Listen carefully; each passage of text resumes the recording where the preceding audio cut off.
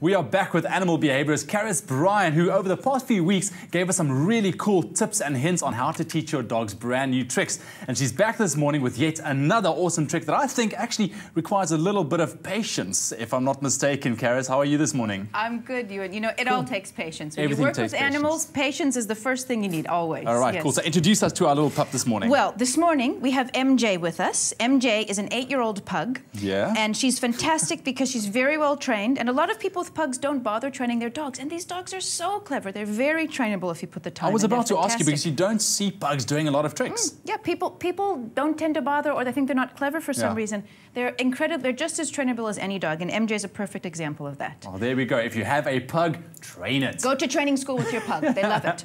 Awesome. Now, okay. A couple of weeks ago, we spoke about stay. We got a lot of feedback from viewers. Some liked the way we did it, some didn't. Some people were confused. Yeah. So I'm here now to show another stay technique that we have not showed on the show about how to teach your dogs to stay. Because it's something people want to teach their dogs, but it can be a tricky thing to begin if a dog is clueless. Exactly, especially if you have a new dog as well. You know, never done a trick before. But the first thing I noticed, you have a very long leash. I have got a very long leash. So for this technique I'm going to show you, you need a long leash. You can either get a long line like this, which is an official animal long line. You can also use a clothesline. You can use a bit of thin piece of rope. It doesn't matter. You just need a long of several meters of some sort of thin fabric. Okay, cool. Now MJ is tied up with her harness to the long line. And then what I've done is I have looped the long line under a chair. Yes. Okay? So MJ, come here. She's adorable. Sit down. Now MJ knows how to stay, but I'm using her as my example dog. Okay. If you've got a dog you want to teach to stay, all right. Once they know how to either sit or do a down, like MJ's doing, you take your long line, attach it to their collar or a harness, and loop it behind a chair or a fence post, anything solid, anything heavier than your dog, and luckily the chair's heavier than MJ. Then you proceed to back up, stay. All right. Now, if MJ were to get up, I can stop her. I can put the brakes on by pulling a little bit. But by her getting up, is that breaking the stay command? Correct. So when a dog is new to stay, they'll follow you because that's what's natural to a dog.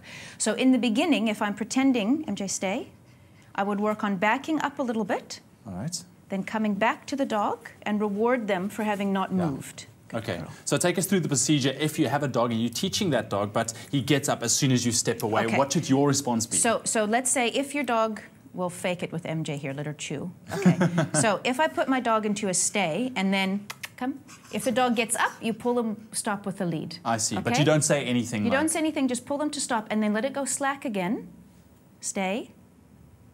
And then if they hold still, if there's that little pause where you want to look for the magic moment where the dog relaxes and waits, and then you come back and reward them with a little treat. Nice, all right. So how long should that pause period be? In the beginning, just a moment, a second. A breath.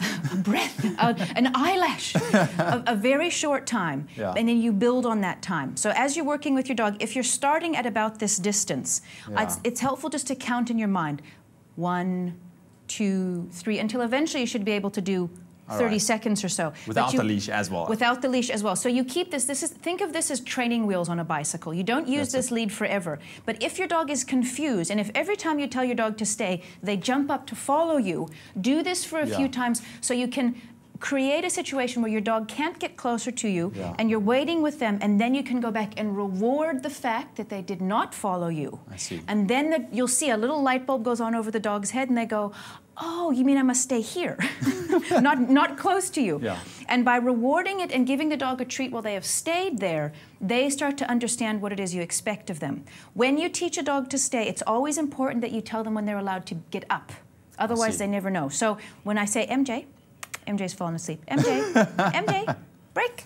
She was deep in thought. She's thinking, she's meditating, she's a monk, look at her. When you say break, when I say break, that's her cue to get up and she can now do what she wants. So there needs to be a definite done command. Exactly. If they're without a definite done command, your dog will never understand stay. Perfect. Karis, thank you very, very much. Oh, and MJ, you were just too cute. There we go.